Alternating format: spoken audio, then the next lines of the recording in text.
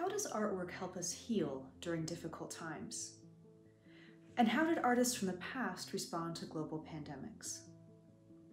Today, I'm going to take a look at Walter Ufer's painting Hunger from 1919 and explore a little bit about its unexpected backstory. Now, Ufer was born in Germany and immigrated to the United States as a young child. He first visited New Mexico in 1914, and in 1917 he joined the Tao Society of Artists. And Ufer was absolutely captivated by New Mexico. And today he's best known for paintings like Tao's Plaza.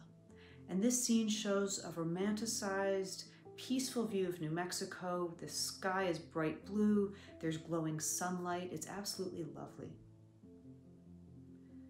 But in 1918, the Spanish flu hit New Mexico. The Spanish flu had already become a global pandemic, infecting an estimated 500 million people worldwide. And even small towns like Taos were impacted. Walter Ufer and his wife Mary volunteered with the town's one doctor to treat the influx of flu patients.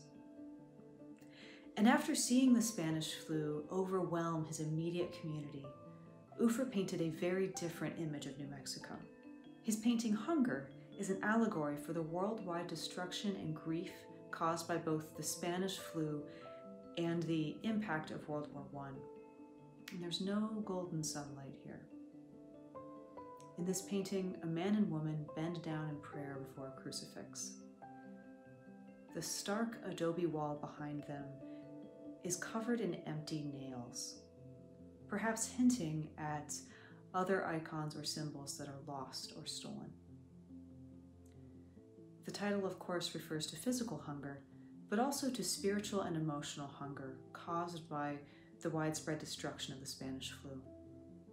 And even the small mouse in the corner of the painting can't find any crumbs. But while these people are clearly grieving, Ufer also shows them finding comfort in one another. The woman rests her hand on the man's shoulder, showing that they're not alone. And Ufer's telling us that we will only get through these times if we work together and care for our fellow humans. And this is certainly advice that we can live by today.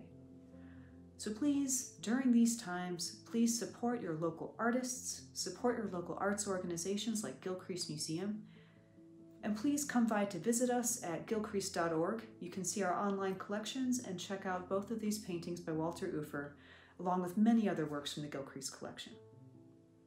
So thank you, and stay well.